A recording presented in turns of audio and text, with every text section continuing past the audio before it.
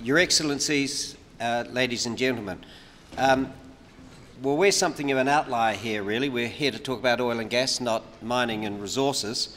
And it's also fair to say that the parent company is out of New Zealand and not out of Australia. But we think this conference is highly relevant to what we do. We're in the resources area. Oil and gas is definitely part of the resources industry, and we're certainly aiming to be mining as much oil and gas as we possibly can in Chile. And Australia is New Zealand's nearest neighbour, and it's a very active international resource investor. So if there's any place that we should be talking to people, it's here in Australia and here talking to resource investors. Presentation today is going to cover 6 broad heads. Firstly, I'm going to give you an introduction into Petro Magallanes, a corporate overview. Then I'm going to talk about why Petro Magallanes has chosen to invest into Chile. I'm going to talk about the blocks that Petro Magallanes holds in Chile. It's got 4 blocks. They're all operated by Petro Magallanes.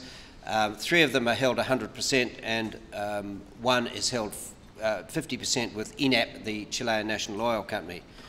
I want to talk then about the operational capabilities of Petro Magallanes, the strategic objectives of the company, and finally, just to say a very brief word about the nature of the investment opportunity.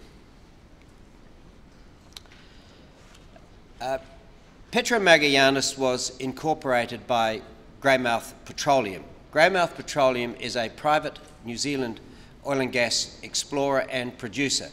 It produces large quantities of gas and oil in New Zealand, and it saw this opportunity to invest into Chile as a way of expanding its activities. The directors of the company are Mr. Mark Dunphy, who's here today, Mr. Peter Masfin, and John Sturgis. The management of the company is concentrated in the subsurface by Dr. Robert Brady, and he was meant to be speaking here today, and unfortunately you've got the off-course substitute in me, but here you are. And the in-country manager is Alberto Harambor, and he's based in Punta Arenas. And the head office of the organisation is in Punta Arenas, and that's the city on the Straits of Magellan, right opposite Tierra del Fuego in the southern part of Chile.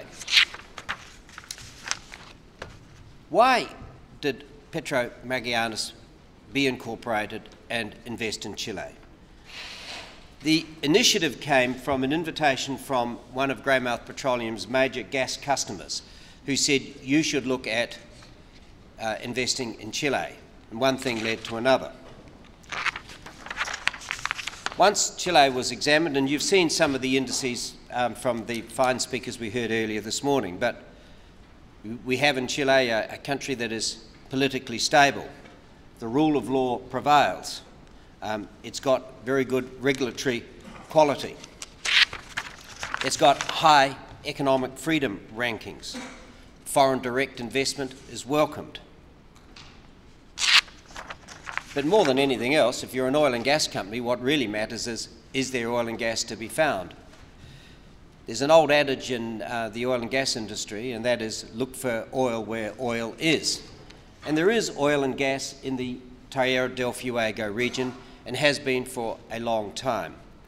The first discoveries were made in that area in 1949. Maximum domestic production was reached in 1982, when the fields in the offshore area of the Straits of Magellan were fully developed. INAP, that's the Chilean national oil company, commenced an aggressive international expansion campaign between 1996 and 2003, and the result of that has been relatively mild ongoing efforts in exploration within Chile.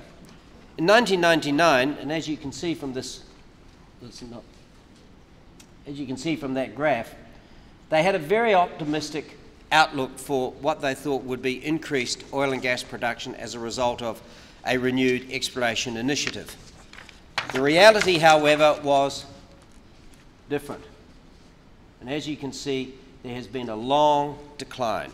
That graph goes to 2009. In 2010, average daily production is now less than 10,000 barrels a day.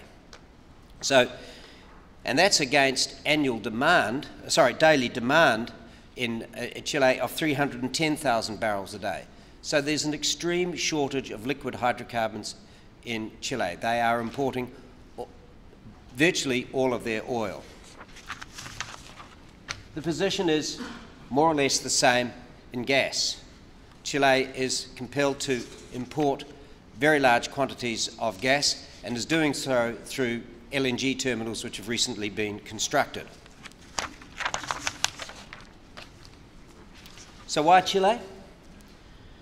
There's a very good regulatory and fiscal regime, and on the fiscal regime, 17% income tax, total tax of 35% on profits repatriated, and a royalty regime that is not dissimilar to what we're used to in Australia and New Zealand.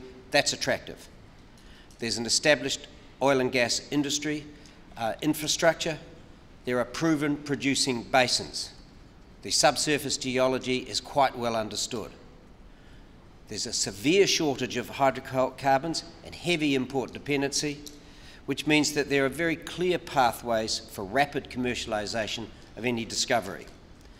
But most importantly, from Petro Magallanes' point of view, it's acquired highly prospective blocks, and it's acquired them on what it regards as very good terms.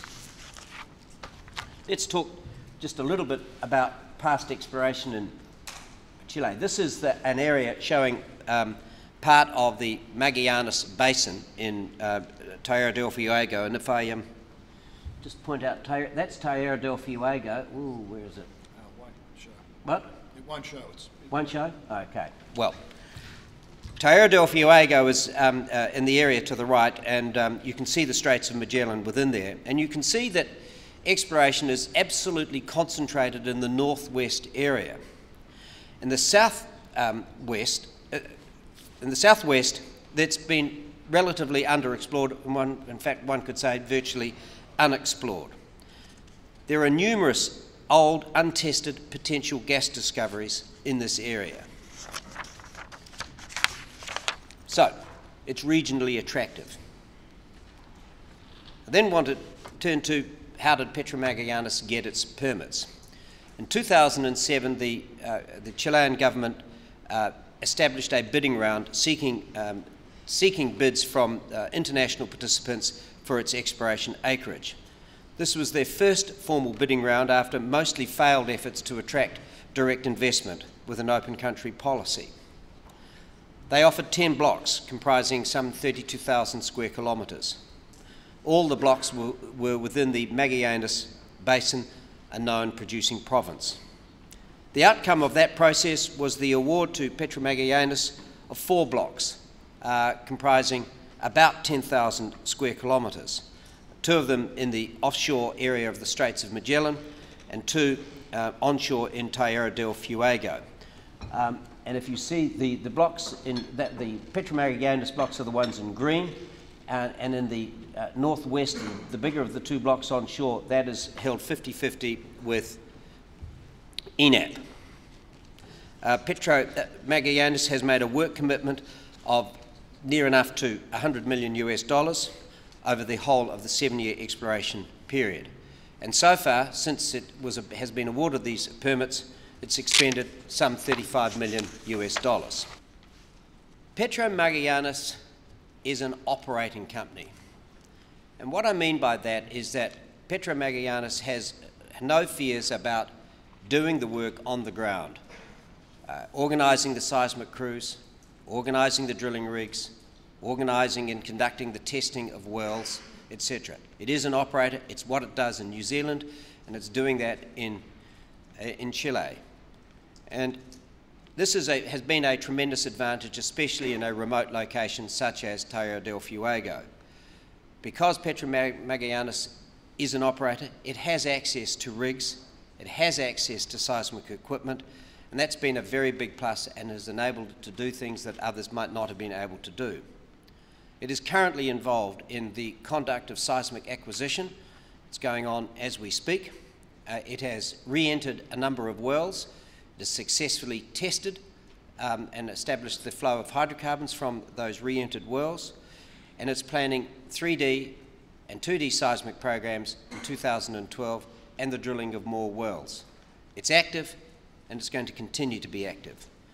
And all of this is run by a very experienced exploration and operations team.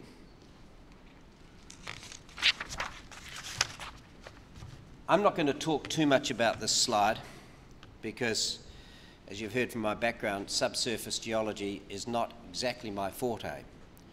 But the real point I want to make here is that in the Porvenir block, which is just one of the blocks that Petro Magallanes holds, there are thrusted anticlines that appear to be continuous along the coast. They look like they are very substantial bumps. We know the area is prolific for hydrocarbons. We know there's oil in the area. We know there's good reservoir. So it would be fair to say that Petro Magallanes has high hopes for its exploration efforts in this area. So what are the objectives? And the first point I want to say is that we've got some comment in here about volumetrics. There are no proven reserves. These are only potential or contingent resources. Nevertheless, the first objective is to have material exploration success by drilling wells targeting major plays. Some of these plays have not been tested before, some of them have been. Within the Porvenir block, we think there's the possibility of the oil originally in place from the targets we're looking at of some 240 million barrels. Gas initially in place, something like half a TCF. In the Fueguino area, which is in the Carpolican block, we can also see the potential for oil originally in place of some 200 million barrels. Those are numbers that are pretty encouraging for any would-be explorer, certainly in the onshore area. And I might add that those kind of gas discoveries, there is an absolutely ready commercialisation path. There are gas consumers right there in the area. The second objective is to develop its existing discoveries, the wells that I mentioned earlier that have been re-entered, the Clarencia well, it's got potential for some 440 billion cubic feet. In Brocula, there's potential for some 400 billion cubic feet and some 4 million barrels of liquids. So developing what we've already got is the second objective. And the third objective is to achieve world-class exploration and production scale through its Chilean operations. And the slide there mentions peers. There are other companies that are active in this area, and the activities of Petro Magallanes are certainly comparable to the level of activities of those other companies. That includes Apache Corporation, Pan American, Geopark, YPF, or Repsol, and Wintershall out of Germany. So, the investment opportunity. I'm not going to dwell on this, but simply to say that Petro Magallanes is interested in hearing of expressions of interest from people who would like to be a co-investor in respect of its activities in Chile. We believe there is material upside in the development and discovery phases, and that lies ahead. There are clear pathways to commercialisation. They're fully supported by policymakers. There is a very clear political and economic need for the development of hydrocarbons. All in all, it's a pretty exciting opportunity. Thank you.